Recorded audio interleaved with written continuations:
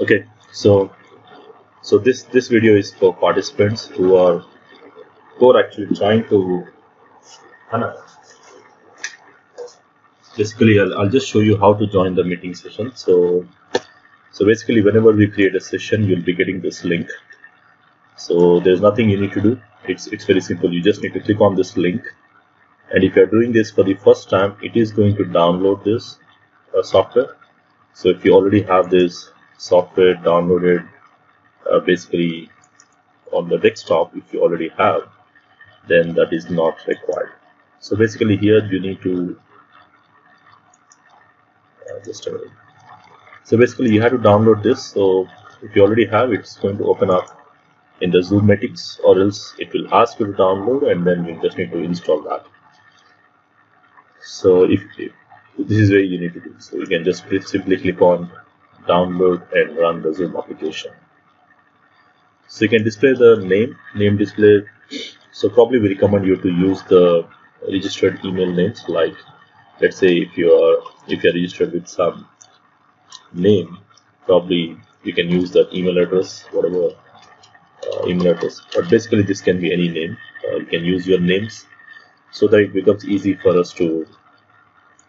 You can also turn off the video if you want. Basically, I recommend you to turn off your videos, and you can keep your email address. Basically, here you can just use that, or you can use your name. So once you are this, so basically this is what you'll see, because the host, whoever is hosting the meeting, it has to allow you to enter the meeting. So basically, if the host, if he didn't start the meeting, basically he just started the meeting. If you didn't start the meeting, then you will get a message. You have to wait for the host to join the meeting first. It depends on based on the settings. So I'm the host. So basically, I'm going to my host PC. So this is a remote PC, and this is something I have to do. Once I say edit. So now once I do that, so basically now you will be able to join to the meeting, and you can see the participants options here. So you can join the option here. So join the computer audio. So basically you have to select the right options. So you can test your speaker and microphone if you want by using computer audio, or else you can just go to this option here. So just test your headset and these things, and if it works fine, then that is good. Okay, fine. So once you click, this is something you have to do for the first time. If you are doing later on, you can click on this option here, join audio, and you can select the right audio device. So you just simply select join the computer audio, and now you are inside the audio now. So basically you can, it depends upon the trainer whether he's going to mute, unmute. So if he has given a permission, you can also unmute yourself during the class, and completely depends upon the trainer. So if I have disabled, if the host has disabled this option, so basically you cannot do that. So additionally, invite options, this is something nearly not recommended. So basically you can see the option of participants here, and you can still share your session, but the host has to enable it to share your screen. So let's say if you have any questions to ask, if you can ask the trainer, if you can share the desktop, and if you just want to share something on your desktop, you can do that. Depends upon the permissions, and basically you can interact with everyone here. So if you have any questions, you can type in here, so that will go to everyone. So if you have any doubts, so basically you can do that. So you can just mute yourself from here. I would recommend you to be on mute all the time during the class, and once the instructor pause in between for questions, so basically you can unmute yourself, or you can just type in that you have a question. If you want to leave any kind of audio kind of questions, if any kind of small questions, you can just type in here. Okay, so this is something I generally want you to know, the basic settings of the Zoom application.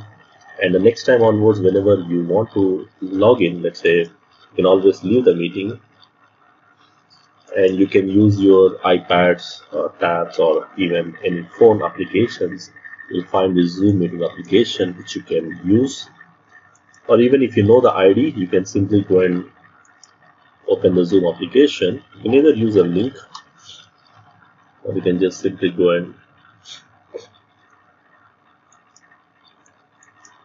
let me see where is this Zoom application installed, because if you can just go to this, just keep it on desktop basically.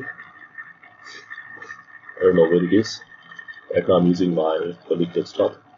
I'll just show you what's on the side. So basically you can say join meeting.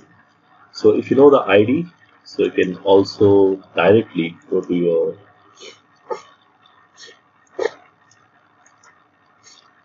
so either you can use this link, or if you just remember this ID, so every time you don't need to use these links, you can just simply use this ID, copy this ID, and you can join the sessions.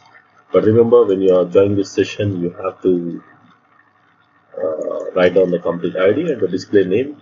Basically, you can automatically run up the audio during the options. So this is an alternate way you can join, which is something you can.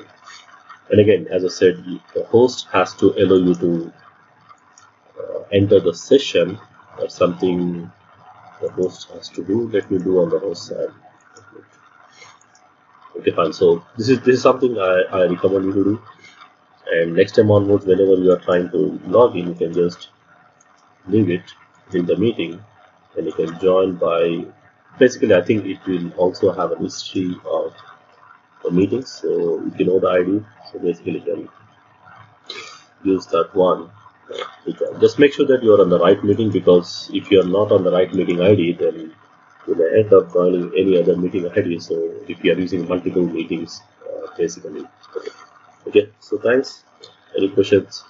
Probably you can ask the trainer during the meeting. So if you see, these are two screens you'll see. Either you'll see this meeting the host has to allow, or the host did not join. So if the host did not join, you'll get a similar kind of message where you have to wait for the host to join the meeting.